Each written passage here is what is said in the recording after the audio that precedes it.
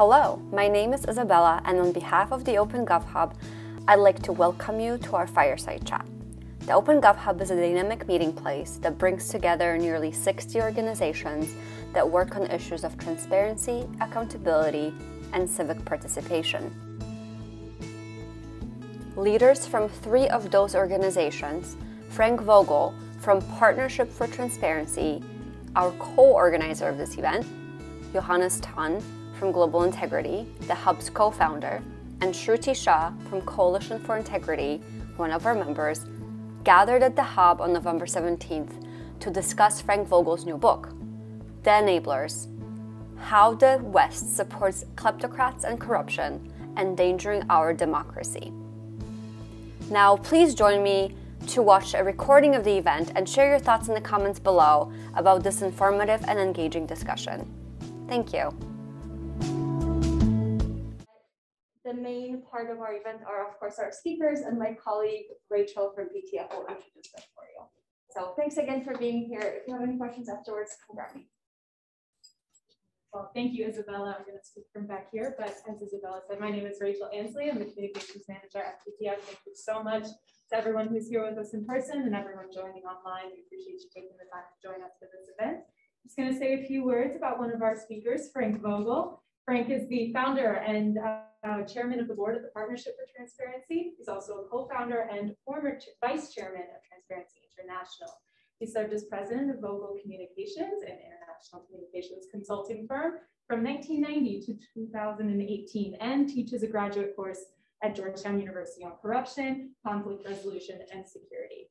Frank is the author of the book that we are here to discuss today, The Enablers: How the West Supports Kleptocrats, and Corruption, Endangering Our Democracy. Frank is joined by Shruti Shah, President and CEO of Coalition for Integrity, also a PTF board member, and Johannes Tonn, Director of Integrity and Anti-Corruption at Global Integrity. What we do at Global Integrity is we try to figure out how we, as a space of anti-corruption organizations, of individuals working on anti-corruption, how we might take approaches that are more effective in us getting us to a point where we curb corruption, where we make a dent in this conundrum that we all face, knowing there is corruption, knowing and trying different approaches, and then oftentimes understanding that although we make some progress, we're not there yet. So that is what we try to work out, and yeah, very happy to be here and to be discussing your book. Thank you for having us. All right, well, good afternoon. I'm Frank Vogl, and thank you for coming. I started out really following the money as a journalist. I know, I hate to say this, but it was 50 years ago when I found myself investigating the then largest financial fraud in the world. It was called Investors Overseas Services. It was with a guy called Bernie Kornfeld, a great playboy who basically helped to steal over $2 billion, which in 1970 was a lot of money. And then I came to Washington as a reporter for the Times of London. And one of the things that I became fascinated with was following hearings on Capitol Hill into the bribe paying by major US corporations overseas. And that led to the Foreign Corrupt Practices Act, which Jimmy Carter signed in late 1977. So I've been sort of following the money for a long time. I took 9 years off from following the money in a precise way when I joined the World Bank. But that gave me a firsthand experience in so many countries of how people were complaining about corruption in ways that I had never heard before. And in all this time, I've constantly been looking about how corruption affects the poor, how it destabilizes countries, leads to massive distortions of public finances, leads to enormous kickbacks, particularly in infrastructure procurement. And each time, the poor in the countries are the real victims.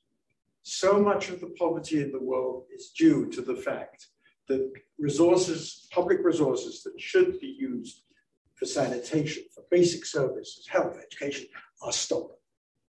What I had not adequately looked at was whether we, meaning the northern countries, the democratic countries, the richest countries, whether we were complicit in this corruption.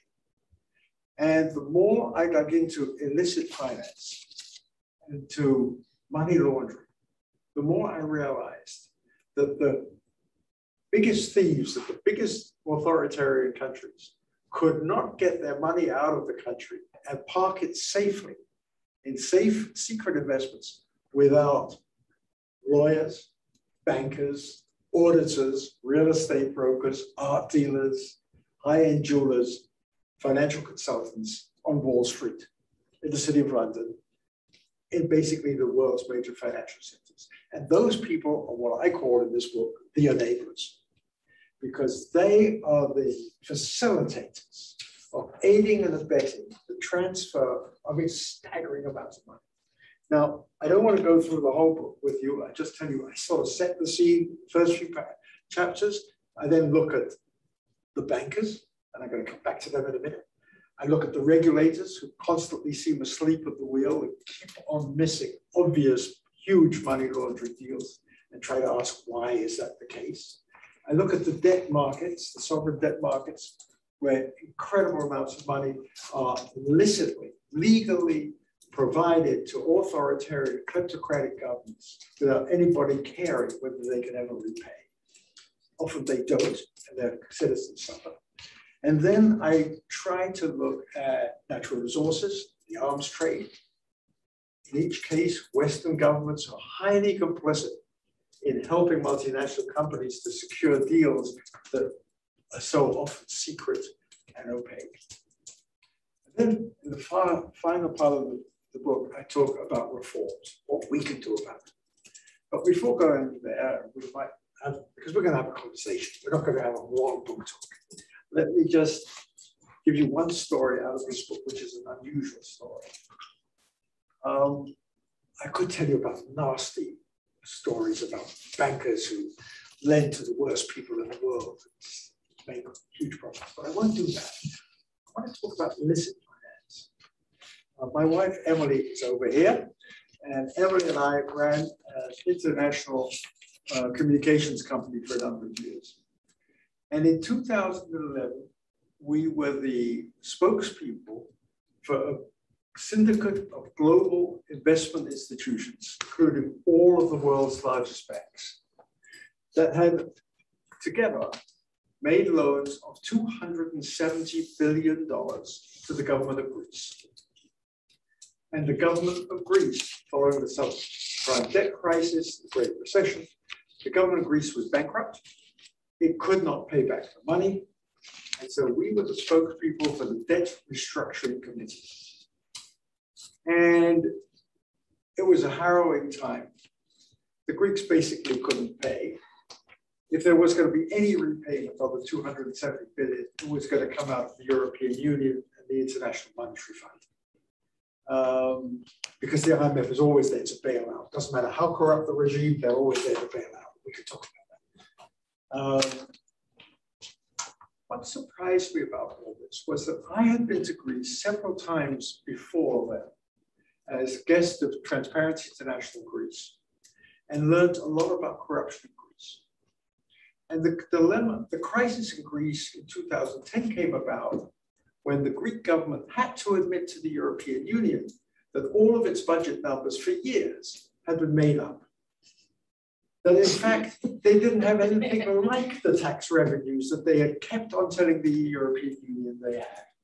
Because it was cheaper for rich people in Greece to bribe the tax collector than pay the taxes. And there was a massive hole in the budget, and the country was bust. You have to understand, and the country was bust. You have to understand, youth unemployment in 2011 in Greece was 55%. Average unemployment altogether in the country was 25%. The banks were bust. The country was bust. And you say to yourself, why did these bankers ever lend to this country? I mean, I've gone as a visitor and learned all about corruption in Greece. Where were the bankers? Answer, and this is the point of the story. They didn't care about corruption. They weren't interested in corruption. They weren't interested if the money could ever be repaid because they were investing the money on behalf of their clients international investors, pension funds, insurance companies. It wasn't their money. They didn't care if it wasn't repaid. All they cared about was the high management fees they got for arranging the deal. And they didn't care about the suffering of so many people as a result of the default on the debt. And today, Argentina is in default. It is the 9th time Argentina has defaulted. Imagine that. And it owes the IMF 44 billion because it's trying to bail them out. Zambia is in default. Lebanon is in default. This is the system we live in which bankers are supplying countries that pursue corruption with massive amounts of financial assistance. And we haven't even talked about money laundering. Massive amounts of financial assistance that everywhere leaves victims. That's the motivation for writing the book. But I've already introduced this at far too much length. So chime in. Great. Well, thank you so much for that introduction, and lots to unpack. Obviously, reading the book, it's a fantastic book that describes in rich detail a lot of the things that we are dealing with on a daily basis that we see, and puts them in perspective, and allows us to have a entry point to understanding the systemic nature of corruption and the role that enablers play. So that's all good, and I obviously will encourage everyone to get the book. Before we go on further, just wanted to say I love that you lead this by focusing on the victims of corruption, the people who are affected by it, because I think that's oftentimes what in our technical discussions around beneficial ownership or around particular transparency measures about dashboards of this or that sort can get lost. And there is an argument to be made that if all of us, the advocates in this space, but also the policymakers and the people in banks, if they had a window to more clearly see how their decisions and how their actions affect others, that sort of empathy would go a long way. You've already started talking about the motivation of your book. So let me just ask you a little bit about that, because it seems to me there's two trajectories. There's a moment that we have in the anti-corruption space, and with two sort of slightly diverging observations. One is that on the one hand, the Pandora Papers, prior to that, the FinCEN leaks, the Paradise Papers, and all these revelations of corruption just corroborate that there is so much corruption out there, that we live in a world in which there is such a vast dimension of corruption affecting us and preventing governments from spending on service delivery or from making sure that education gets done. Prior to that, we had a 4-year administration here in the US where, there is a strong case to be made, and that is corroborated, that a lot of the actions there abused office for private gain. So corruption is all around us, and that is by itself a negative trajectory. That's something that we don't quite enjoy for obvious reasons. On the other hand, there is some optimism, and there is a lot of good things happening.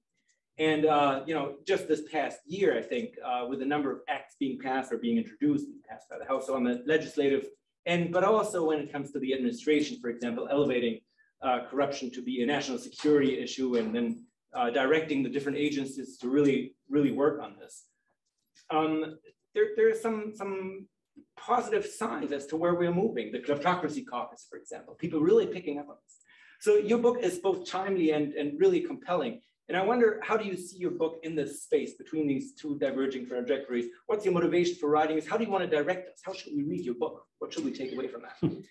Maybe you should have answered it before we read the book. Well, let me be brief, because I want all of you to participate in this conversation this afternoon. One of the things that became increasingly obvious after the Great Recession of 2008, 2009, was increasing trends towards authoritarianism in the world. And with COVID, we've seen authoritarian regimes even deepen their grasp on power, locking down journalists, civil society activists. We in PTF see how difficult it is for the civil society groups that we're working with to actually really monitor where the COVID money is going because of secrecy and so on. And there's an article, I think, in the Washington Post today about increasing challenges to democracy that a Swedish group has come out, and there's been more and more evidence of that. And the motivation for this book really is in that context. I think that democracy is something to be cherished and something we have to work for. And when we see the rise of authoritarianism, we realize that every single authoritarian government in the world today is run by a kleptocrat. That means somebody who steals from their people and their cronies. And when we realize that we are helping them to manage their money, their dirty money, in ways that makes them more secure and also makes them wealthier, we have to ask ourselves, are we actually helping this whole trend towards more authoritarianism? And are we doing it at a time when our own democracies are very troubled? And that was the prime motivation for this book. The good news, just because I don't want to be totally negative, even though when I look at what's happened in Sudan recently, and I look at what Bolsonaro is doing in Brazil, and I look at what's happened in Myanmar, I say, hey, you know, the good news, well, anyhow, the good news is that this Biden administration seems to agree, if you will, not just with me, but with this broad consensus that we are facing a serious challenge to democracy around the world from rising authoritarianism, and that focusing in on corruption and very importantly on human rights is crucial to trying to make it. That's what the Summit for Democracy is all about, which takes place in 3 weeks' time. So that's the driver. But we have to understand in the US that we are complicit. And until we fully recognize that, I am not quite so optimistic that we'll have the outcome. And our complicity includes the amount of money in politics, which of course, I think influences the whole agenda. That's excellent. And I'm going to pick up on that right away. And I really want to talk about one of the cases that you detail in the book. It's about the Malaysian Sovereign Wealth Fund. $4 billion stolen from the Malaysian Sovereign Wealth Fund. The Pandora Papers, prior to that, the FinCEN leaks, the Paradise Papers, and all these revelations of corruption just corroborate that there is so much corruption out there, that we live in a world in which there is such a vast dimension of corruption affecting us and preventing governments from spending on service delivery or from making sure that education gets done. Prior to that, we had a 4-year administration here in the US where, there is a strong case to be made, and that is corroborated, that a lot of the actions there abused office for private gain. So corruption is all around us, and that is by itself a negative trajectory. That's something that we don't quite enjoy for obvious reasons. On the other hand, there is some optimism, and there is a lot of good things happening. And just this past year, I think, with a number of acts being passed or being introduced, passed by the House on the legislative end, but also when it comes to the administration, for example, elevating corruption to be a national security issue, and then directing the different agencies to really work on this. There are some positive signs as to where we're moving. The Kleptocracy caucus, for example, people really picking up on this. So your book is both timely and really compelling. And I wonder, how do you see your book in this space between these two diverging trajectories? What's your motivation for writing this? How do you want to direct us? How should we read your book? What should we take away from that? Maybe you should have answered it before we read the book. Well, let me be brief, because I want all of you to participate in this conversation this afternoon. One of the things that became increasingly obvious after the Great Recession of 2008, 2009, was increasing trends towards authoritarianism in the world. And with COVID, we've seen authoritarian regimes even deepen their grasp on power, locking down journalists, civil society activists. We in PTF see how difficult it is for the civil society groups that we're working with to actually really monitor where the COVID money is going because of secrecy and so on. And there's an article, I think, in the Washington Post today about increasing challenges to democracy that a Swedish group has come out, and there's been more and more evidence of that. And the motivation for this book really is in that context. I think that democracy is something to be cherished and something we have to work for. And when we see the rise of authoritarianism, we realize that every single authoritarian government in the world today is run by a kleptocrat. That means somebody who steals from their people and their cronies. And when we realize that we are helping them to manage their money, their dirty money, in ways that makes them more secure and also makes them wealthier, we have to ask ourselves, are we actually helping this whole trend towards more authoritarianism? And are we doing it at a time when our own democracies are very troubled? And that was the prime motivation for this book. The good news, just because I don't want to be totally negative, even though when I look at what's happened in Sudan recently, and I look at what Bolsonaro is doing in Brazil, and I look at what's happened in Myanmar, I say, hey, you know, the good news, well, anyhow, the good news is that this Biden administration seems to agree, if you will, not just with me, but with this broad consensus that we are facing a serious challenge to democracy around the world from rising authoritarianism, and that focusing in on corruption and very importantly on human rights is crucial to trying to make it. That's what the Summit for Democracy is all about, which takes place in 3 weeks' time. So that's the driver. But we have to understand in the US that we are complicit. And until we fully recognize that, I am not quite so optimistic that we'll have the outcome. And our complicity includes the amount of money in politics, which of course, I think influences the whole agenda. That's excellent. And I'm going to pick up on that right away. And I really want to talk about one of the cases that you detail in the book. It's about the Malaysian Sovereign Wealth Fund. $4 billion stolen from the Malaysian Sovereign Wealth Fund. The people in... We have to ask ourselves, are we actually helping this whole trend towards more authoritarianism? And are we doing it at a time when our own democracies are very troubled? And that was the prime motivation for this book.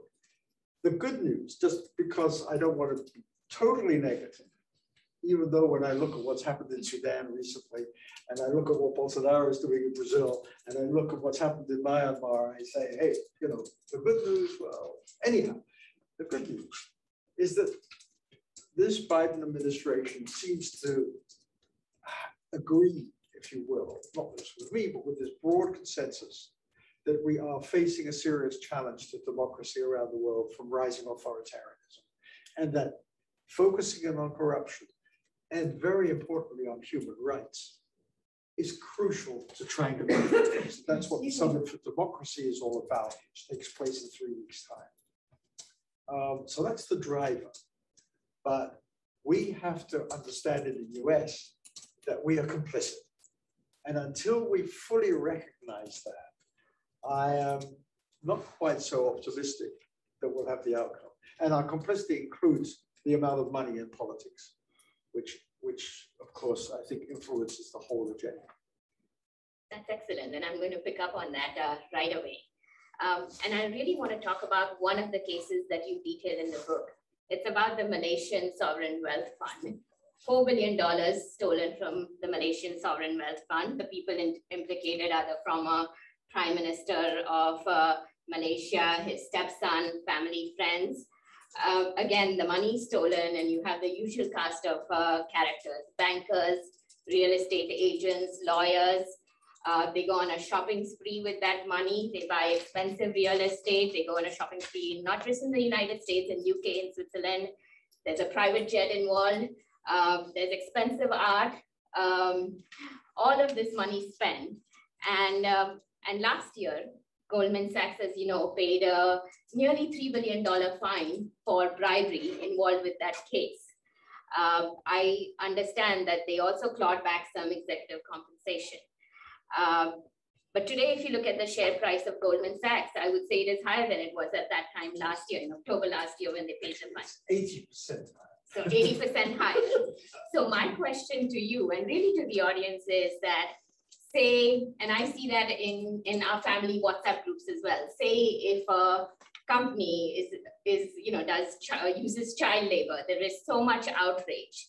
But when a financial institution pays bribery to the extent that it is fined nearly $3 billion, and the extent of it is huge, I don't see that amount of outrage amongst anyone. I actually don't know how many have read the details of the case. That's one question. And the second question is, I know that Johannes said this, and you also referred to it, that there has been a step towards reform in the US. But I would argue that there are tiny steps. It's a very, very modest step towards reform, where there is not still an ambitious agenda in spite of all the large cases of corruption that we've seen. So I'll pause there. Would love to get your reaction.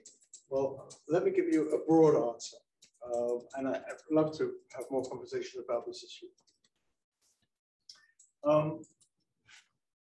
One of the activities that Emily and I in our business were very involved with for over 25 years was working with the Institute of International Finance, which is the association of the largest banks in the world. So we worked with many of these people who ran these biggest banks. And in the late 1990s, there was an enormous change in the way banking operated. New technologies had come on stream that accelerated the pace at which funds could be transferred from one country to another. The Glass-Steagall regulations in the US were put aside so there could be much more intensive competition between banks. And we had a regulatory regime run primarily by Adam Greenspan at the Federal Reserve Board that basically said markets will always correct themselves, which is a signal basically saying we don't really have to regulate. The result was an intense increase in competition between banks. You saw Deutsche Bank buying a major bank in the United States, then HSBC did the same, and so on and so on. Huge intensification of competition. And at the same time, the bonuses went through the roof. And these bonuses are all based on short-term profit, right? You get a maximized short-term profit at the bank, your bonus goes up. What was the result? A huge explosion in the first decade of this century in risk-taking. And what happened? The subprime mortgage crisis. And I quoted in the book Chuck Prince, who was the head of Citibank at one point, who when asked, why did you keep on doing this when you knew that this was dangerous? He said, well, you have to keep dancing till the music stops. And the music stopped and banks were almost totally bankrupt. But at the very same time as that subprime stuff was happening, there was an explosion in money laundering activities and criminal activities by the major banks. And a number of them got caught with some major affairs, but basically most of them got away with a lot. And those bonuses went up, which encouraged them to do more. So what I'm saying is there was an incredible change in culture. In an earlier era in which I was a reporter, interestingly enough, there were a lot of bankers around who had a very deep sense of the public interest.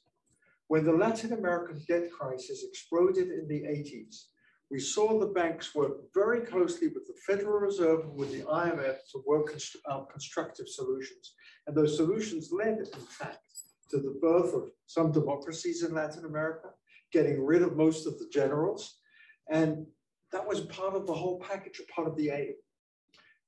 I got hired at the World Bank by a man called Tom Clawson, who'd been the chairman of the Bank of America, which at the time was the biggest bank in the world. And he was very strongly dedicated to issues of population increase and to poverty, which he talked to me a lot about way before he ever thought of joining the World Bank. A lot of these bankers coming with their background in the Depression and in World War II had a deep sense that their institutions had to serve the public interest. And they made that the key objective. And so in one of the chapters in the book, I talk about banking culture and the need to get back to that sense of serving the public interest. And I believe that there can be enough shareholder pressure. Just as we're seeing shareholder pressure now on the environmental issues and the banks, enough pressure, but it's going to be tough, to get that to change from this immediate short-term risk, high profit, high bonus culture. It's very difficult, but I think we need cultural change at the banks. I don't think you can just legislate that, although we can take a lot of actions, administrative actions. Talk about that later, also in the book, about what we do about the banks. But I think culture is something that we don't talk enough about. It's really important. So that is one part of my question. My other part was really about the social sanctioning, right? Which you would say, if say an organization or a company was using child labor, we would stop buying their products. I don't see organizations or bankers or lawyers or anyone like the kind you mentioned in your book facing that kind of what I would say social outrage for what I don't think, honestly, I don't think they ever will. So I think we have to look at other things that we could do. All of you are far too young to remember the collapse of Enron 20 years ago. But when Enron did collapse, and Tyco, and WorldCom, and by the way, the chief executives were sentenced to 20 and 25-year prison terms. And Shruti could correct me because she's the real expert on this. Congress passed the Sarbanes-Oxley Act. And one of the key provisions in that was that I believe, was that the chairman of the board, or the chief executive officer, had to sign the financial statements as being accurate. Certified, yes. Certified. And if that wasn't the case, that person could be criminally prosecuted. Criminally prosecuted. Now think for a moment. Not a single one of the top bankers of the world's largest banks has ever been criminally prosecuted for money laundering.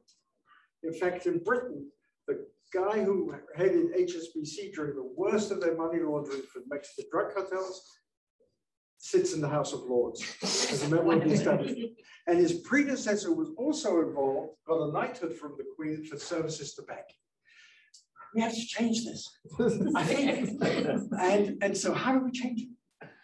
I think we should have something like Sarbanes-Oxley in the banking world. We should have a statement in the annual report of every major enabling institution, including the real estate firms and the law firms, that certifies that their organization has not paid bribes or violated the FCPA or violated anti-money laundering laws. And if it proves that they are, in fact, wrong, then they could be criminally prosecuted. And I believe that, you know, when top executives have to sign a piece of paper, that influences the tone at the top. And if you want cultural change, you have to change the tone at the top. And so this may be very, you know, optimistic to talk about these laws, but we have to do something to make these people, to punish those who commit the crimes. You know, let me jump in and jump in and then we'll, please. Yeah. Oh yeah, absolutely. Just to pick up on what you've just said and what you do in the book. So there is at all times in your book, there is this narrative that underlies all the many stories, anecdotes, the cases that you refer to, which is really about power and incentives. And oftentimes, as you just did now, there is a way for us to think about, on the one hand, accept or acknowledge that oftentimes corruption is perpetrated by those in power, you know, which results in additional power, additional money. But on the other hand, that we oftentimes try to work on this through incentives and disincentives. And some of that is misguided because we know that simply putting a fine to banks will not result in a culture shift in banks. However, if and when, and as you say, if there was a way to indeed punish the top executives, maybe that would be the right incentive. And that is something to pick up on and to further explore, including perhaps through legislation. The one caveat that I warn about in the book at the end is we really have to understand money importance. The enabling community, the banks, insurance companies, lawyers, and so on, have enormous political influence. They network. We've seen it up close. They network furiously to become part of the influenced political elites of their countries. They are. And they influence all this with their campaign contributions in this country, with their lobbying. in order to ensure against tough regulation and to ensure against the kind of laws that would punish them. And they're very successful. And if we don't talk more about money and politics in this context, I think we're missing part of the whole picture. But so you had a thing, and then let's leave. Yes, I'm just. You just mentioned that you wanted another Sarbanes-Oxley, another law, but from times immemorial, corruption has been there. Yes. Like she mentioned, she was born in India. I was born in 1942 in India, and I've seen the corruption that British perpetrated. Absolutely. And got away. And then our own people came and they refined those practices and continued because they said, Nehru said, we need a constitution, it's going to continue. So everything continued. So our people became as corrupt or probably worse sometimes than the British did in India. But they were there to rob India anyway. So one argues that they did the right thing. They were corrupt. They even waived the death penalties by taking bribes in India. So given that, I have a feeling now, right now, you see Joe Biden and his son has been accused of corruption. And if you hear the right wing, if you hear Fox News, they're coming up with evidence after evidence, nothing, because the fox is guarding the chicken. So given whoever is in power, their corruption, it's that old saying that if your people commit violence, they are freedom fighters, and those who become victim of those freedom fighters, they call them terrorists. The same thing, if your people, your supporters, because the entire US political system is based on large donors financing these politicians. So Congress has no authority on morality because they're all corrupt. The president runs with big money, and I'm told that if you pay above 100,000, you can get an ambassadorship to England, because that is one of the coveted jobs that you get when you donate to presidential campaign in this country. And if you give that kind of money, then you'll be listened to and you'll be considered. And a lot of times you get it. If not London, you'll get somewhere else in Norway or maybe sent to India. If you paid a lot of money and you're not a very desired person, go to a country that we don't have good relations. So corruption is embedded in this country. Corruption is embedded in India. We are all democracies, corrupt democracies, let's put it this way. Given what do we, I don't think there is any solution except I think in the US, muddling through. In the early 90s, we had the savings and loan crisis. We threw 1,800 bankers in jail. It's a factor, it's a difference between then 20, 30 years ago and 2008. Really Indian, about humanity. Indian finance minister was in this country. We just don't have the political will to do we had corruption, but it wasn't as bad. Please, you had some. I'm sorry. Well, I wanted to add to everything that he was saying, is 100% true. I think that it really doesn't have anything to do with the fact that you have power, I'm sorry, but you have no power. As humanity, as people, to an extent, we are just corrupt. Given the opportunity to make money, we go after. You know, I hear you. I hear you. And I'm certainly not gonna argue with your points. But almost 30 years ago, a couple of friends of mine and I started a group called Transparency International. And this was the first international NGO to try to combat corruption. And The Economist carried a cartoon of Don Quixote and Sancho Panza tilting at windmills. Today, Transparency International has 100 national chapters. And across the world, and I wrote about this in my last book, across the world, there are an enormous number of courageous people who are willing to go to jail, and some of them do, in investigative journalism, in civil society, who are leading protests. There have been more protests in the last 10 years against corruption, more countries than probably in all of history put together.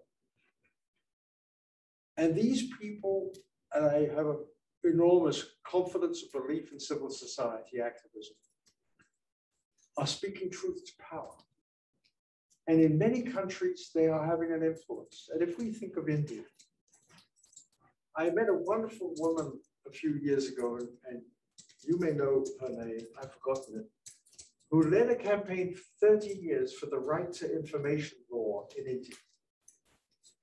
And that law is incredible, because once that law got on the books, it's getting subverted by the government. Well, but wait a second. Once that law got on the books, a lot of civil society groups in India have been able to use it to expose a lot of corruption.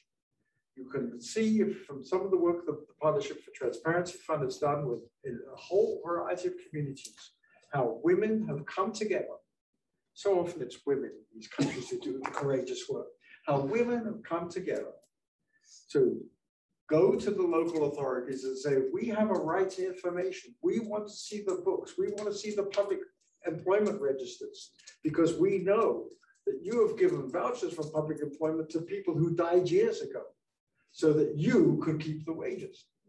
And the use of the right to information law and the fact that you've got courageous groups of civil society people in so many countries who are willing to try and make a difference, I think is very, very encouraging. And I, in that sense, do not underestimate the efforts that some people with their offices here at the Open Gov Hub are trying to make to influence Congress and trying to speak truth to power. So I think it's easy to be cynical. I think it's right to be skeptical. But I think at the same time, look at what's happening in so many countries, and I think there is some basis for some very cautious optimism and hope. I do want to add to that, because I do want to acknowledge your point. Really, especially because the Summit for Democracy is coming up, I think it is fundamental for the United States to look at our own legal loopholes right here that exist right here, and to actually do something about addressing that. And as you have well pointed out, the last 4 or 5 years has shown us that we cannot rely on a president to address his own conflicts of interest. So you really do need legal safeguards in place. And you need legal safeguards in place which prevent members of Congress from benefiting from stock trades and things like that. So we do need these legal safeguards. And I think to be a credible voice for fighting corruption around the world, the US does need to acknowledge that we do have a problem right here at home. And I think that is a fundamental thing. So to add to what Frank said, I agree. There are lots of organizations around the world who are doing great work. There are lots of people who need our support. But I think that without the US addressing its own problems, we cannot tell other people what to do, which we don't do ourselves. I agree with you there. Let's have a couple very quick comments. Oh, sorry. Yes. We have one question from the folks online. Okay. Well, shall we go there first and then go straight to your question? Comments. Yeah. Right. Yes. It'll be quick, and then I have one more question for you after yours. So this question is from Barbara Keller. She's asking, what are your expectations for the Democracy Summit next month? And if given the opportunity, what would you advise the Biden administration? Okay. Well, we'll bear that. You've got some comments, then we'll take them together. Just as a fascinating, fully impassioned discussion. You talk about the rise of authoritarianism and the enabling aspects. Part of the enablement is also the public. And this combines with the rise, with these authoritarians' use of populism, of dividing publics into an us and them. And that corruption, I think, as sort of was noted, is all right for the us, because it helps us defeat them. And dealing with civil society, whether it's Transparency International, whether it's all civil society linked with George Soros, these authoritarian governments now are casting civil society as the them. That needs to be crushed, that's interfering in the domestic politics. And it's a very heated and close competition, so that even when everything is transparent, when the Pandora Papers publish what's going on with folks like Babbage, still a very close election. It's not as if making that information public says we shouldn't be supporting these people, because the public is enabling their guy. And their guy has effectively divided the publics into two. How do we address that? Well, I get my colleagues to answer but basically it means that people like us working with civil society have to work harder. We have to do a better job. We have to get even more information out. And that comes to the question also of the Summit for Democracy, because it cannot just be a talking shop. It cannot just bring together representatives of 100 governments who all make wonderful statements about anti-corruption and human rights and then go home again. It has to be, we have moved to the point where we absolutely need concrete actions. I lay out a whole bunch of concrete actions in my book, but others will have other concrete actions that they want to see. But the point is that we in civil society, if you will, together with journalists, together with many others, have to hold the feet of these top leaders who come to the summit to the fire. And we have to say, look at your own countries first, including President Biden here in the US. Look at your own countries first and see what you need to do to clean up the corruption in your own countries before you start saying, you know, we're all going to impose more sanctions on Putin. On everyone else. Yeah, or whatever. I mean, I think sanctions are great, but they're not sufficient. So I think we all have to do a better job. And my expectations for the Summit of Democracy are low, because I really do fear we're going to have another big talking shop. And we had a summit against money laundering in 2016 in Britain, chaired by David Cameron. Well, Shruti was there, and there were great speeches. John Kerry made a fantastic speech on behalf of the United States. And then we had Trump. Like, look what happened. So we have to keep fighting, and we have to keep the pressure up. So I would add specifically on the Summit for Democracy, the one key thing to make it successful, and not just this summit, next year's summit and the year of action that comes between this year and next year when they have the second summit, is consultation and broad consultation with all stakeholders. As a person who works for a civil society organization, I do feel we've been shut out of the summit to a large extent. And for any anti-corruption summit to be successful, you have to involve stakeholders. That would be my one suggestion. And I would add, in picking up on this conundrum that you both mentioned about us ourselves and the us versus them, and that also is reflected in your book. So there's a role for regulation, there's a role for principal agent stuff, for people punishing others, for oversight, for additional transparency. But, and that's the last chapter in your book, there's also a role for us to scrutinize and think again about what is public interest? What do we as citizens do in our own lives? How do we enact democracy? What do we, what are the things that we do in our neighborhoods or beyond our neighborhoods, in our towns? And how do we try to make a link between what we want to see, what we define as public interest, what we discuss with each other, to then aggregate that up to higher levels of governance in our respective country. And by the way, I find, again, that is one of the things in your book that is really compelling, to not leave it at, let's say, a laundry list of items, but to bring it back and essentially show us the mirror and say, have we done a good enough job of thinking through what we want to see from us ourselves and from our leaders? I just want to make one other point. As we're running out of time, I think I want to make one other major point. We've just had the Glasgow Summit on the environment. And it's really important, I think, for people to consider the degree to which corruption is damaging success in cleaning up the environment and climate change. I give just one example in the book. I could have given many more, but that wasn't really the main theme of the book. But the example I give is in illegal logging and deforestation. The Glasgow Summit announced already that they wanted to reduce sharply deforestation. 30% of all logging in the world is illegal. It is done by organized crime, by paying off government officials. The money gets laundered through the whole system. Now, just imagine, just give one example. Just imagine if every single Home Depot, IKEA, and everybody else had to put a sign on every plank of wood and every piece of furniture that said that they had certified that the wood came from legal logging, consumers can make a difference.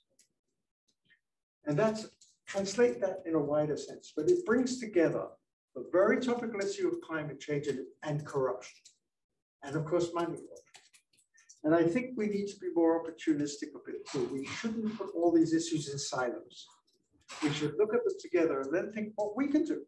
And, you know, just campaigning for that sort of certification on logging alone, furniture alone, you know, who knows whether, actually, none of this looks like wood, but any of the wood products we use, you know, who knows where it comes from.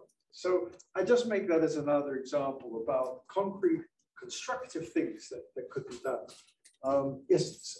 Yeah, but unfortunately, what you say is maybe not even enough because, for example, I was reading about this palm oil certification in Indonesia, Malaysia, these countries, that many of the certifications are false. Yes. So they certify that this palm oil has not caused deforestation, and it's not true.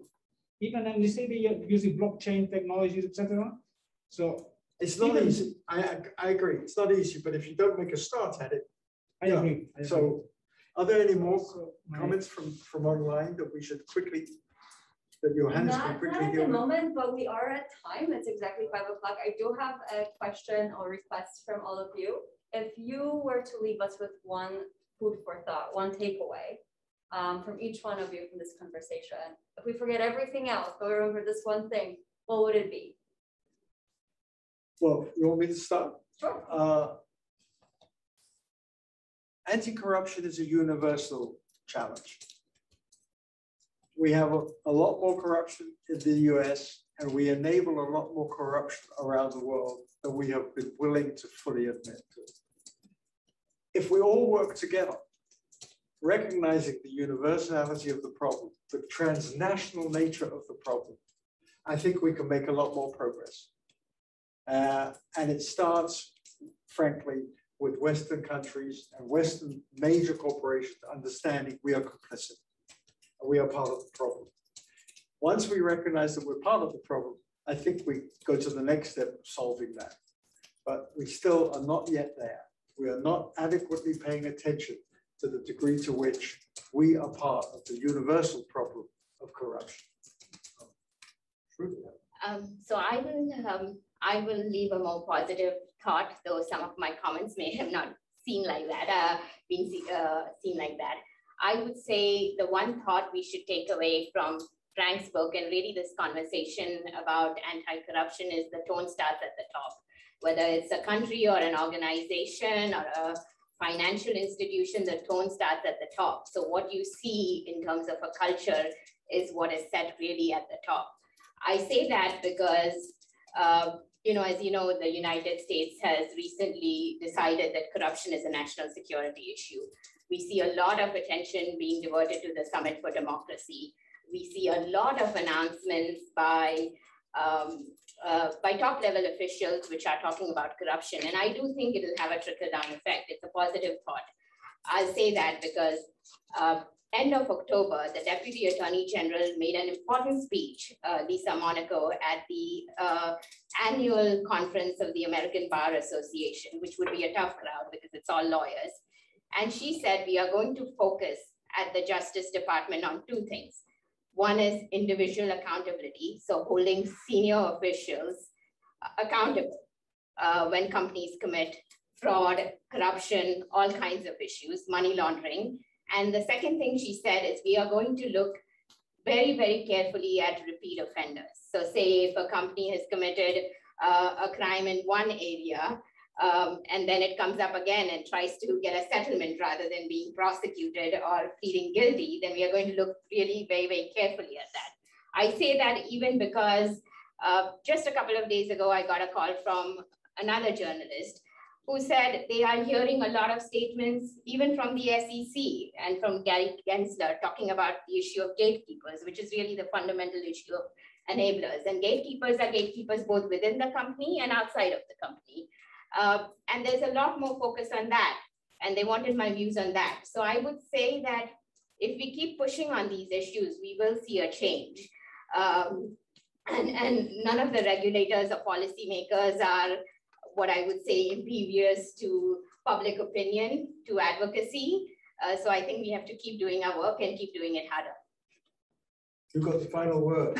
I know you're going to say, you're going to tell everyone, you're going to tell one word, buy my book. Of course. I would argue the one thing that is worthwhile pondering and really trying to work out is we fight corruption effectively when we build on each other's work. There is no point in any of us doing stuff on our own and trying to push ahead with yet one new law or legislation or one new dashboard or one new organization that we make work. There's much more value in looking around us and seeing what another person is doing and what they have already achieved and learning from that and building on that work and trying to enhance it a little bit and trying to work with each other to make this whole system, this web of us working on anti-corruption efforts to work more smoothly and to get to a better state. Okay, Isabella. Yeah, with that. Okay, well, thank you, everybody.